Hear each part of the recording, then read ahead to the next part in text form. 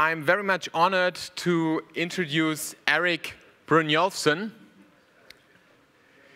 I met Erik Brynjolfsson in January at the World Economic Forum in Davos, and he was there, and people said, and I think it's not a rumor, but it's actually a fact, that his book, The Second Machine Age, and his theories about what is coming and what's not coming, influenced the topic of this World Economic Forum quite heavily, and also pushed Mr. Schwab into holding a forum on the question of industry, or the fourth industrial revolution.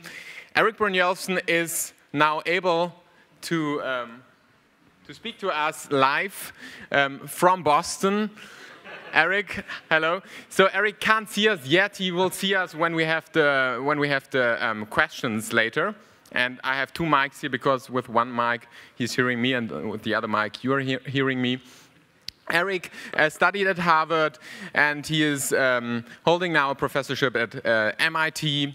He has done a lot of research in all kinds of areas of artificial intelligence, and you probably all know his book, The Second Machine Age. You also know one of his former student, Albert Wenger, who spoke already this morning. So I think there's no need to introduce any more details about Erik Brynjolfsson. Erik, I'm so happy that you're here, and now the floor is yours. We're all happy to have you here, at least virtually, and hear what you have to say about the second machine age. Thank you so much, Armin. Thank you. Thank you so much, Armin. It's a wonderful conference that you have organized, and I regret that I can't be there in person. Fortunately, the technology is evolving rapidly, and I hope you can all hear and see me. And I want to share with you some of the research we've been doing at MIT and some of the work I did in my book, The Second Machine Age, with Andy McAfee. Today, I want to talk about some of the big changes that are happening in the economy. I believe a technology surge is underway, one in which the promises of science fiction are quickly becoming realities. You know, cars and trucks are driving themselves, and not just on closed courses, but in normal traffic. Machines are learning to understand our speech, figure out what we want, and satisfy our requests. They can write simple text and generate new scientific hypotheses that end up being supported by later scientific research. They can compose music and beat us literally at our own games, like poker and Go and chess. If you show the next slide here, you'll see a chart of the progress in chess. The little blue line there shows that humans are getting better each year at chess, but the red line shows that machines are getting better much faster. And this is not just true in games like chess, but it's true in many other areas. And I'm convinced that this surge is just getting started, and there's much more to come. You know, if you show the next slide, you can see that the number of robots is growing rapidly. And the rise of these machines is a function of two very fundamental forces. For one thing, all of the necessary building blocks for the second machine age are continuing to proliferate rapidly. The costs of processing, memory, bandwidth, sensors, storage, etc. are all falling at an exponential rate. Cloud computing is making these resources available across the world. Big data is getting bigger and letting us run experiments and test theories at an ever greater scale. And billions of humans around the world are being digitally connected. And they're not only tapping into some of the best educational resources, but they're also contributing to them and remixing them and extending them. This means that the global population of innovators and entrepreneurs and geeks is growing quickly, and with it, the potential for ever more breakthroughs. The second reason that I believe the surge is only in its early stages is more fundamental, and that is that we have recently figured out how to build machines that can figure out things on their own. They can learn on their own. The reason you're hearing so much about machine learning and deep learning in the press is that these technologies are responsible for human and even superhuman levels of performance in a new wave of applications, from recognizing street signs and parsing human speech, to identifying credit fraud, and learning to diagnose cancer. They work essentially by studying lots and lots of examples and looking at them over and over, finding the relevant patterns, and then applying what they see to new examples. So what does this mean for the economy? Well, there's a paradox. Despite the amazing technology progress that we have seen and that we will see going forward, middle-class incomes are stagnating. The median income, that is the income at the middle, the 50th percentile, and those below, in the United States and other advanced countries in Europe and Japan and elsewhere, is actually lower now than it was 20 years ago. And even life expectancy is falling for working-class American whites. So how can this be? It seems like a paradox.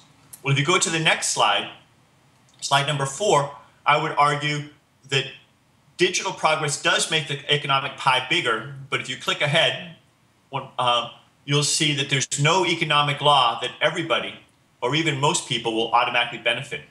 It's possible for technological progress to be biased in a way that makes the pie bigger, but some people are made worse off. Now, 100 years ago, there were only a very small group of people who were made worse off. But today, the number of people who aren't participating is half, 80%, even 90% or more of the population. And that's a big change. In fact, I can show this to you graphically on the next slide. Andy McAfee and I call this the Great Decoupling. This is data from the United States, but it's similar in other countries.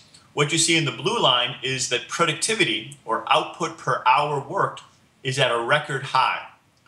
However, median family income is lower than it was 20 years ago. These two used to be tightly joined. You see, for most of the 20th century, they tracked each other. But recently, they have become decoupled, and the average person is not participating in this enormous growth. Instead, almost all the gains are going to the very, very top, the 1%, and even the 1% of the 1%, the rich and the super rich, the kind of people that Armin and I got to hang around with a little bit there in Davos earlier this year. So people are getting upset. In Europe, you see upheaval. Yesterday, Donald Trump won in Indiana and is now likely to be the nominee of a major political party, the Republican Party. On the Democratic side, Bernie Sanders, he also promised to upend the economic and political system. He also won the primaries last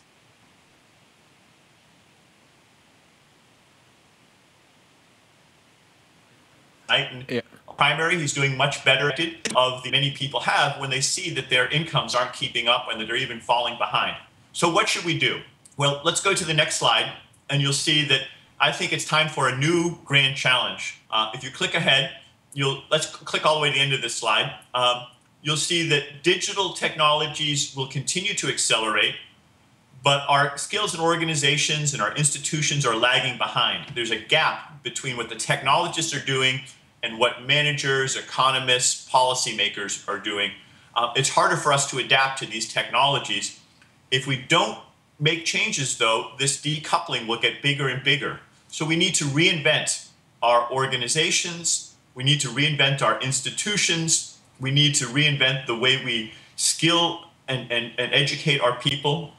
And if we do that, I believe we can address this grand challenge. Just as the technologists have invented more powerful robots and machines that can play chess and diagnose cancer, we need to reinvent a new economic system.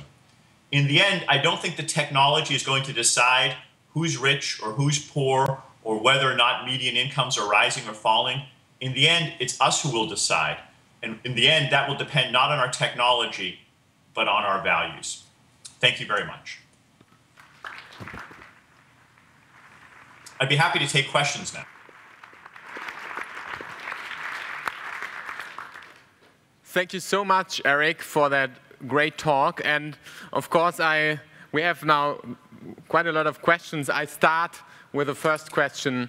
Could the universal basic income be one of these institutions that you want to see in the future to make sure that this pie is not in the hands of only a few? Well, it's a great question, Armin, and I've enjoyed very much talking about this with you and many others. It's a very hot topic, and I'm glad that it's going to be on the agenda in Switzerland and increasingly in many other countries. I would say that in the long term, we have to have a basic income. At some point, the robots are going to be so effective that they'll provide plentiful food, clothing, shelter, and great abundance. And I think that's a very optimistic world. So I think when I look ahead, I don't know whether it's 50 years or maybe sooner, I think there will be a widespread use of the basic income. But as you and I have discussed, I'm not convinced that it's the right answer today in 2016. And why am I not convinced that it's the right answer today, even if I think it's the right answer in the future? Well, we still aren't in a world where there's such great abundance that we can easily pay for everybody's needs without people working. And perhaps more fundamentally, Voltaire had a great insight. He said that work saves us from three great evils: boredom, vice, and need. And basic income addresses one of those. It addresses the need, and that's very important. But work does more than just provide economic income. It also gives a meaning to people's lives and keeps people engaged in their community. And over the past couple of hundred years, it's really become the central way that people become connected. Research from Bob Putnam and others suggests that when you take away work and you simply give people money, people aren't very happy, and often it becomes very dysfunctional. So I think we need a transition plan, and I think it will take decades or more to get people to transition and feel more comfortable with a new society which is lighter on work. We need to focus on education, on wage subsidies, and other ways of encouraging work. And so I can see a transition path, but I'm not quite sure it's right yet. That said, let me just close your question by saying that should you vote for the basic income coming up, I would not oppose that. I think it's important to do these kinds of experiments because we don't really know exactly how people are going to react. You would vote yes? To a test. Well, I think you have to make your own judgments about that. I think if you were a Swiss citizen, what would you vote? It's a good question. I think I probably would vote yes because I'd like to see the experiment run. I'm not sure it would work, but we won't know unless we try. And I would be very interested to see the experiment run. And if it needs adjustment, we can make adjustments later. Okay. Are there other questions? We still have time for some questions. So there's one question. I have to give you both mics. Very short. Okay, yeah, very short. So my question is, do we all have to become geeks if we aren't already, or are there any kinds of jobs that are safe from technological disruption? We definitely do not all have to become geeks. I think it's great to be geeks. I admire geeks, and I like hanging around with them. But there are many other ways of being successful in the new economy. Robots are not good at creative works. They're not good at interpersonal skills. They're not good at coaching, teaching, caring for children, persuading people, selling. So I think there are many jobs going forward that involve not necessarily geeky skills, but emotional connections and interpersonal skills. It's going to be tricky to know exactly which jobs will be growing and which will be shrinking, and I fear that we won't do that transition smoothly, but I am confident that it's not just geeks, it's a broader set of skills that will be needed going forward. So there's another question. Erik, what do you think? How long will it turn that normal companies we see nowadays will have a total shift? How long will it take until the companies... I don't think I heard the first part of the question. Say that again? He said, how long will it take until companies that we see today will shifting towards something completely new? Well, I think the sad reality is that many of the companies we see today are not going to shift, and they're going to go out of business. And we are seeing more and more big companies failing because it's very difficult to make this digital transition. It doesn't come naturally. It involves a new way of decision-making using data. And what often happens is that it's the young, new companies that take over many of these industries.